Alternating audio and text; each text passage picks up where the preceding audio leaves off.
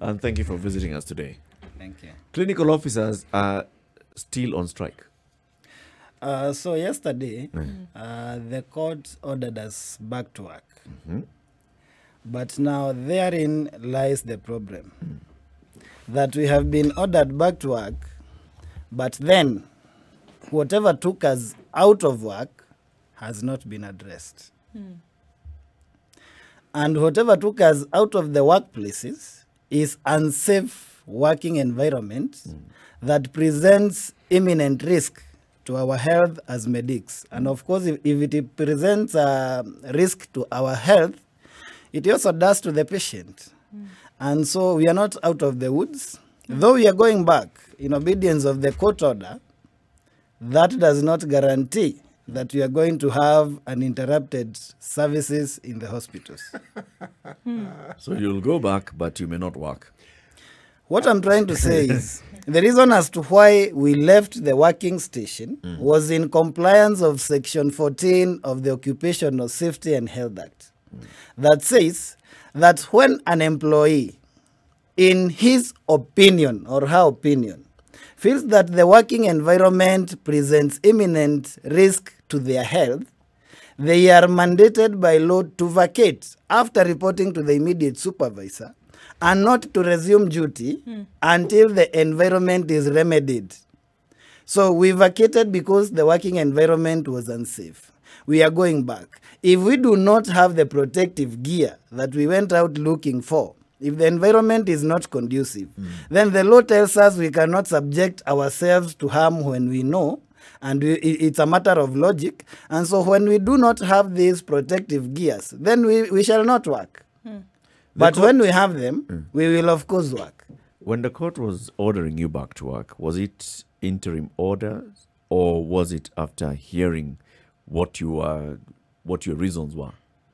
They were interim orders that were issued yesterday. The case is still ongoing, and we hope that in the fullness of time, that the court will be able to actually determine that we were right, because it's the employers who actually took us to court. But now the problem is, at that time when the judgment or the ruling is going to be made, it will be too late. Whoever who will have been affected or have died from COVID-19 as a health worker because they were not protected, the best a court can say is that you, the employer, you didn't give the protection that you are supposed to give. But we will not be able to resurrect that person. So the damage will be done. And I think it is neglect on the part of the employers, and that is the county governments, because they are the ones which actually refused to dialogue, to come to the conciliation table and negotiate a framework to ensure that they remedy the working environment. Because the national government under the Ministry of Health signed a return to work agreement that basically provided for a framework that provides on how we were going together to remedy the situation to ensure that no other medic dies from the same. But for the county governments, because they felt that some of the items, probably the ones that they in their press conference, they said they did not agree with, then they decided to throw everything out, to throw the baby with the bathwater. Peterson, let me ask you this question. Yes. One of the other things that the county governors pointed out was something funds. So from one perspective, you could argue that the national government was throwing the county governments under the bus. You sign this thing, but they need funding from the national government to be able to do these very same things that are at the heart of the discussion. Now, if these funds are not were not available, how then are these county governments supposed to enact these things? I think what the county governments brought out to the public was what I would call a convenient narrative. If you look at the details of the return to work agreement, it actually does acknowledge that. And it says that the money is to come from the treasury to fund whatever was to be funded. It was not to come from the counties or from the county allocation, because in that allocation there was no consideration of what would come after. So that was taken into account. And if you remember, at the start of this crisis, the chairman then, the former chair, the Council of Governors, came out and said that though we know the grievances, the concerns by the health workers are valid, we as the counties, we do not have the capacity because we don't have funds. And he said, we want to plead with the national government to help us. And that is what informed the Ministry of Labour to constitute a multi-agency team, standing committee, which actually basically represented every other department in government that would be involved in making such a decision. That sat, deliberated, made its conclusion and reduced it into the return to work framework that we signed with the CS Ministry of Health after the Chair Council of Governors giving his okay and the Chair Labour that they have seen the document and they are okay, they were going to sign later, only for them to go back and refuse. Why do you think they went back, in your opinion? Really speaking, I do not understand. They explained that they went back because they took it to the other governors, and the other governors in a full council meeting said, absolutely no way. You are not going to sign this on our behalf because we do not agree. Can you fault them for that? Yes, of As the course. chair of the Council of Governors, you represent the other 46 governors. And if the other 46 governors unanimously in a council meeting come and tell you, what we are reading here, we have issues with, we do not approve, you cannot sign. I think therein lies the problem, that for the Council of Governors, when it's convenient, the Council of Governors represents all of them. When it's not convenient, then the Council of Governors cannot make a decision on behalf of the 47 county governments. When we were being invited by the CS Labour for the conciliation meetings under the multi-agency, it was very clear in the letter.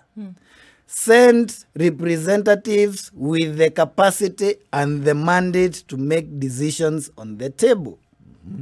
If at that point they felt that the people to be sent by the Council of Governors were not people they can be able to trust with that, then they should have said that each and every county wants to send one person. I think honestly, On the Peterson, this is it's a leadership issue, right? Yes. You, as the chair of the Union of Clinical Officers, if you signed that and then your members came and started telling you, no, Peterson, we disagree, what are you to do? You renege on what you've signed.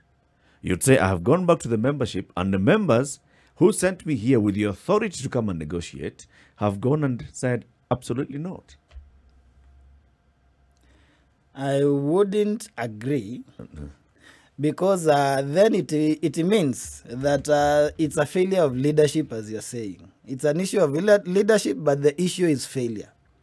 Because you're supposed to involve your people at every stage of the negotiation, of the discussion. And even at the onset, you are supposed to have agreed what are we as a group willing to let go, what are we willing to give. Yep. And so there won't be such issues where you go back and they tell you that 1, 2, 3 that you have signed we actually don't agree with. Then the other question is, if you look at the doctors' agreement, which was signed also by the Council of Governors, they're almost basically the same, except for the risk allowance, which they were not, which didn't seem to be a bigger issue to them. So what was the difference between the clinical officers and the doctors where they were able to sign? When did they realize? The risk allowance is a When did they realize that the Council of Governors does not have the mandate? If you're talking about the risk allowance, and you know, sometimes in this country, and I'm not political, but I think it's our business. Hold it. Allow me to just pause there. You lead a union. Yes. And you're not political. Yes, Okay. I'm a unionist, not a politician. And the difference is... Anyway, please carry on. Yeah, so what I'm trying to say is that in this country, for a common, hardworking Kenyan, it is very difficult to negotiate anything. Why? But for politicians, it becomes very easy. It looks like a peer negotiation. If you look at what we were added as clinic officers, in each year, it would cost this country 900 million, which is actually a drop in the ocean. We have just seen the MCAs being given 4.5 billion after. The SRC, which is supposed to be independent, told us that there was no money and it was not sustainable. But when it came to the MCAs, they said the money was there and they can actually be given. It was found. Yeah, I think as Kenyans, sometimes we need to ask the questions. Peterson, since we're talking of questions, there's something I want to ask. It's Yes. actually there are two questions, not one. One, when we talk to members of this Council of Governors, one of the things that some of the members have told us is that medical workers, health workers, are very well remunerated as compared to other health workers, say, around us here within East Africa, maybe on the continent. Question one, how true is that? Okay. You'll come and answer that. Let's take a break, see what's happening on the roads, and then you'll respond to this particular question. We have in the studio Peterson Wachira. He's the chairman of the Kenya Union of Clinical Officers. He's telling us why the clinical officers are not happy with a court order that directs them to resume work. This is the Situation Room, the only way to start your day. Spice up your life. So you've been directed to go back to work, and you still say the reason why we were downing our tools is because we felt unsafe in our workplace, and we have reason to go on strike on those grounds. However, the court has ordered you to go back to work. Now, before we went to the break, City was asking you, governors have said, and they've even come up with tabulation, how much we pay our healthcare workers in this country. You cannot compare to how much healthcare workers are paid regionally. How much we pay our healthcare workers in our counties, you cannot compare with how much we pay other cadres of professionals in the same county. What do you say to that? I think the only way you can be able to compare pay is if you are going to do an analysis of the job done, and then you can be able now to compare. SRC has been mandated to do that. SRC has twice done a job analysis on the health workers and everybody else. I haven't heard anywhere SRC say that we are overpaid. Then, what do they mean by comparing with others? Most of the private facilities are paying almost double what we are paid in the government facilities. So, there must be some criteria you use for comparison. For example, a governor in Kenya is paid more than the president of the Somaliland. Should we say that the governor in Kenya is overpaid? Yes. Yes. Yeah. By all means, There yes. must be a criteria that you look at to then say that comparing the work done by this one and this other one, then this one is paid above whatever they're supposed to be paid. But on the face of it, we cannot be able to do this. If you look at it, we have so many medics who are leaving government employment, going into private, and others even going overseas. If we were very well paid compared to other jurisdictions, Do we have where would they others be going? who actually leave private business to come into government? Yes, we do have. Why is that move then? You see, either sides, they have their benefits and they have their disadvantages. Yes. If you are in the government employment, the chances of you furthering your education, getting the study leaves, the job security, that is what attracts people towards the government, not the money. In the private sector, you'll have the money, but probably you may not have that time to go back to school. They may not even sponsor you. So it's because of that growth that you evaluate. And I think there is this a notion that has been created that medics love money and we follow money. Some do. You're- Just you're like cre- all other human beings, some do. If medics move themselves out of the human race, then what you're saying would apply 100%. But so long as they're human beings and they're Kenyans, yes, there are those who pursue money and they love pursuing money at the risk of even their own jobs, like other Kenyans do. Now, what I'm not saying that medics do not appreciate good money, but what I'm saying, it's not the sole thing that we look for. when I joined government, wherever I was earning much more. But I joined the government because of other issues, because I want to further my career. I want to specialize and probably sub-specialize. But Peterson, doesn't this balance it? I mean, So the government is an attractive employer. yes.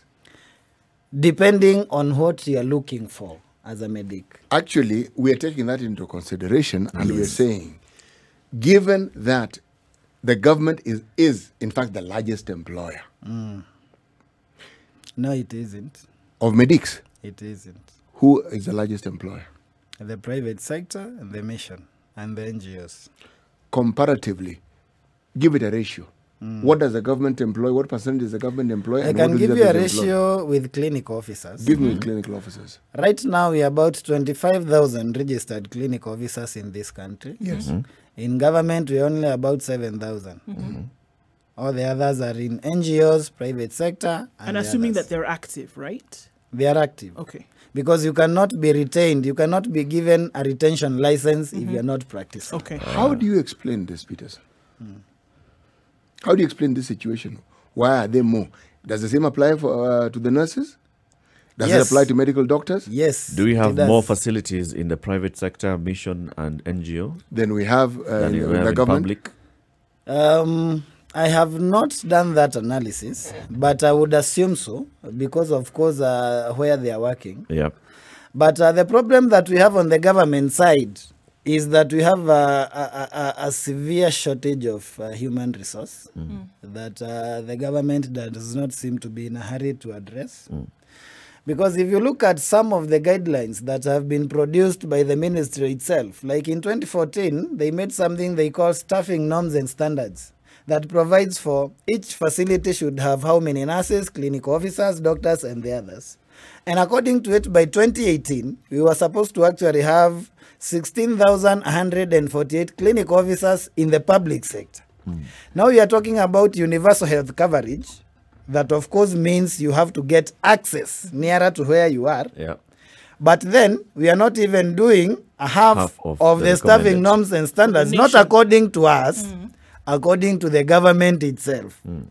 And so it's a problem, the same that we are facing, of the neglect of the health sector. That is why we are having fewer, because they are not being employed in government. And so they either have to open their facilities because the need for services is there, or they have to be employed by others who open those facilities outside there. Peterson, it's the same government that has made it possible for all this to happen. Wouldn't you agree? Yes, it is. Because it isn't as though clinical officers and nurses could open their own practices. The government allowed this. We Kenyans allowed this. Actually, I'm trying very hard to balance this. Yeah. And you're trying very hard to ensure that the government gets no credit for anything.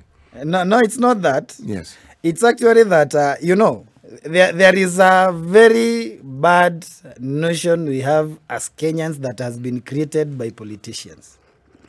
Even for the constitution, it looks as if it's for the government to be able to administer to the people.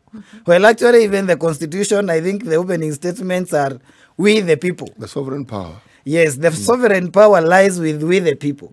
And even for that MP who is making that act of parliament to allow us to open these facilities, we have delegated our power as the Wanjikos and Atienos, and I don't know why they never say Kemanis, so that we can give them power to go and enact laws on our behalf and enable us to facilitate the services that have been given as a right by the Constitution. If you look at the Constitution, the right to the highest attainable standards of health under Article 43, we give ourselves as Kenyans.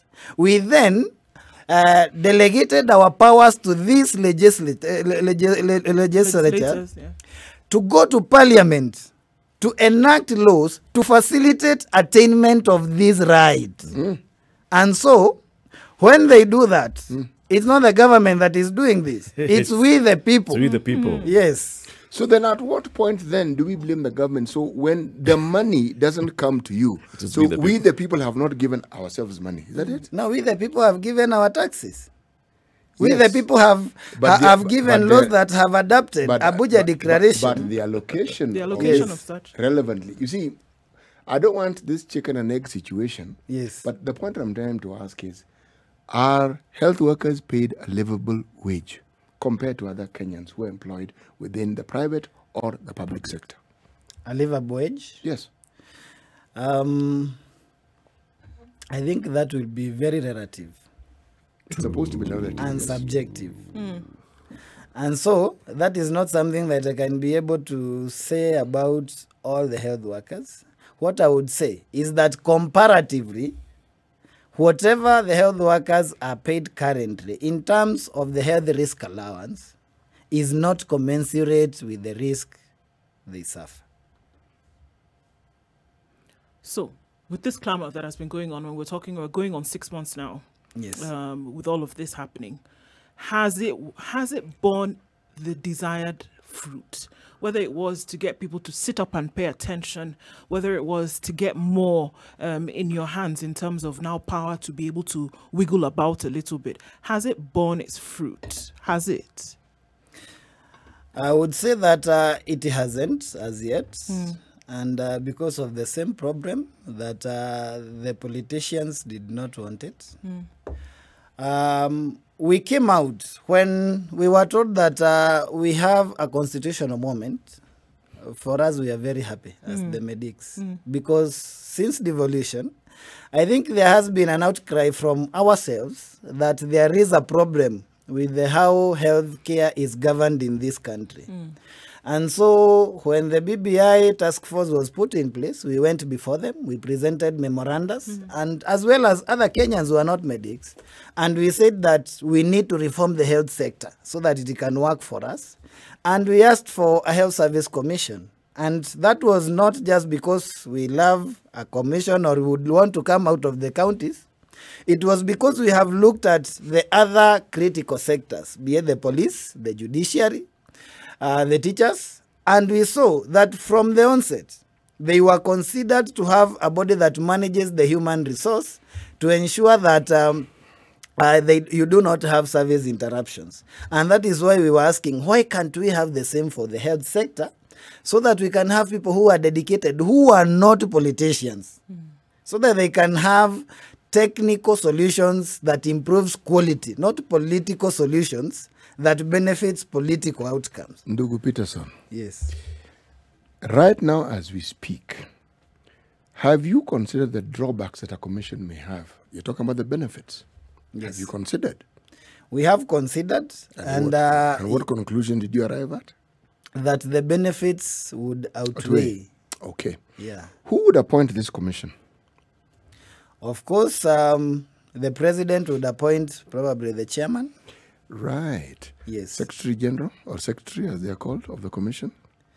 According to how it was to be structured, they were to come from some institutions. Okay. From the Ministry of Health, from the Council of Governors, and the Human Resource. You know why I'm asking this question? Look at the Yes. tussle that the TSC has with KNUT.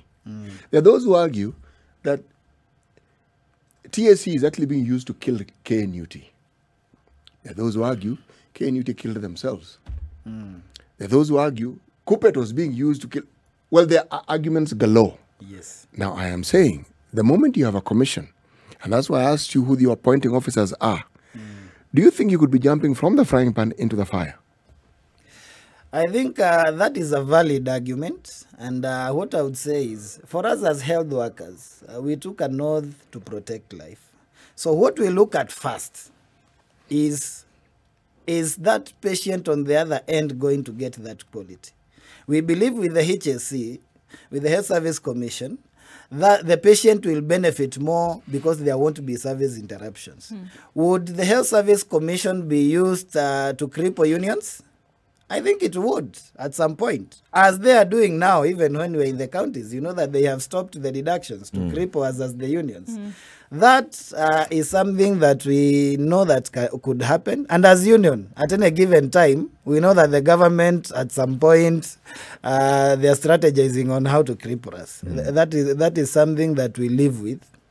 So I agree that is a very valid argument. But for the sake of Wanjiko, and getting the quality services uninterrupted, I think a health service commission So the would greater actually benefits. be better.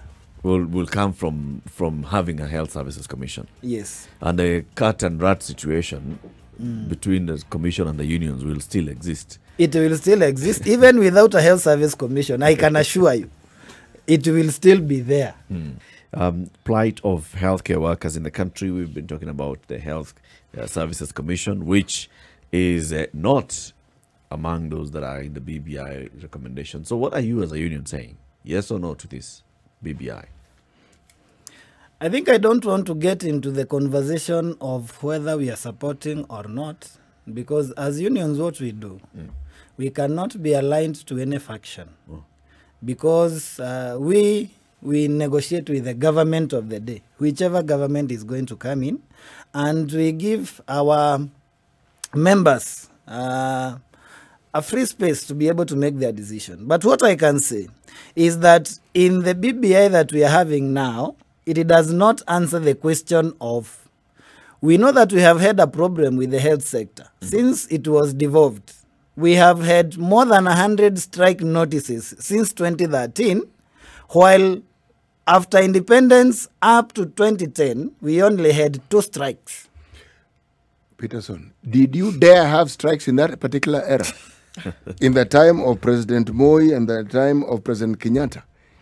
Nyikala and his group were the first people to actually do something serious, and the consequences were dire. Yes. They went on strike for 6 months. And the consequences were dire. People were chased out of houses. People had to move. But they opened the path to what is now being enjoyed. Sure. Yes.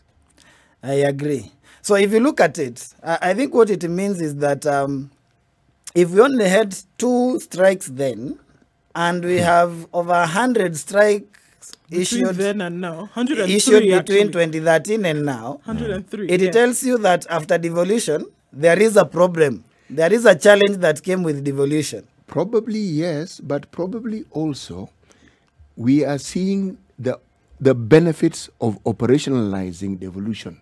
Meaning you actually do have an opportunity to have a voice, where previously you didn't dare have a voice. Now you have a voice. And having that voice is what, all these things you're saying, it's a manifestation of the openness of this system that we have. That is not a negative thing. When the president, the third president of this country took power, His Excellency Mwai Kibaki, he gave free space for everyone to be able to voice. Why didn't we have strikes then? You are still getting used to the idea. Teachers went on strike, my friend. That would It hadn't sunk in yet that this freedom was actually there. That would be the other. Mentally, psychologically, you are still in the past and you're testing a little bit. Are we okay? Okay, this one, nothing has happened. Let's try again. Okay, nothing has happened. Next, they registered a union. And Next. then, remember, the implementation of this constitution came with Uhuru. Uhuru is, Devolution. yes, President Uhuru is the one who has felt the full brunt of it. No other president has. No, I think what I'm trying to say is that if you look at the time of Kibaki and the time of Uhuru, the space for us to be able to voice and go on strike has been similar. Actually, in Kibaki times, it was better. And has it borne fruit? I think in Give us- Kibaki times, it was better. And does it, with the strikes Why that do you say we've it was seen, better? with the strikes that we've seen and Yes. the engagement that we've seen, 103 strikes Yes. in 7 years. Yes. Has it gotten to the point whereby you say, okay, in order for us to get something done and for us to be listened to, a strike then needs to come in place, and then we get what we're actually looking for? Has it really worked? Now, I think there has been some improvements that have been brought about by the strikes. Like? Like some of the improvements in the health facilities. Yes. The training of medics to specialties and subspecialties, which of course translates to quality of the services down there. But those were always And- there before. And even the UHC, no, they weren't. So few. Medics used to be sponsored by the government to be trained, brother. Unless I'm, Maybe what I would ask is... maybe I'm living in another country. Maybe what or I maybe you would need to be ask, specific. Yes. Like if I can ask, maybe for specialties, how many neurosurgeons probably did we have before 2000? How many surgeons did we even need at independence? No, I'm saying by 2000, that was There's so a many reason. years There's a after. reason why I've thrown you back to that time. I'm Yeah. simply saying, Yeah. with the passage of time, you expect improvements. because new needs come about. Forget subspecialties, subspecialties. Maybe what he's saying is with the passage of time and the requirement for improvements, it was not commensurate with the time. But with the unions, That does not apply to this country. now that started happening more vigorously. Oh, I do not doubt, because we're talking about the function and the effectiveness of unions. Unions are important. I'm not doubting that whatsoever. They are important. What I am asking Peterson here is, Peterson, the reality of our situation, and asking you as a medic, how do you balance this issue of the oath that you take and going on strike? Let me explain why I'm asking the question. Yeah. Yes, you have problems, but then you put more lives at stake when you go on strike. Yet you're trying to prevent your people who are in the front line from actually putting their lives at stake. How do you balance this? Good. As we conclude. You know, our oath, I took an oath saying that I will do whatever I can to protect lives. That whatever I can includes vacating the working place if I'm posing more harm to the patient who is coming to me than giving them the cure. That is protecting their lives. And in this context, we were actually the super spreaders. No, it's very true. We were actually the super spreaders of COVID. You would note that after actually we went on strike, medics stopped dying, and even the cases went down. That says something. Peterson, people didn't start going to hospitals because there was nobody to take care of them. So you couldn't know whether people were dying or not from public hospitals. But But the doctors did testing not labs die. were open and the mission hospitals and the privates were there. Really? So if somebody was really sick, they would be taken to a hospital somewhere. You are not a politician, Peterson. No, he's not a politician. Yeah. No, he's not. He's a union leader. You're just a union leader who speaks politically. Yes. Thank you very much for joining us today, Peterson Wachira. We Thank hope to you. have you again soon. Thanks a lot, and thanks for giving me a chance to be in the situation room. Thank you. Karibu tena. Thank you for the good work you're doing. Thank you, Asante. Peterson. City, today's proverb. Right. Peterson, this one, I think you need to tell us what you think. If you carry the egg basket, do not dance. It means that if you dance, they might spill over and break. Yes. Or even break in the basket. Yes. That's it. Thank you very much for tuning into the Situation Room today. This is the Situation Room, the only way to start your day. Spice up your life.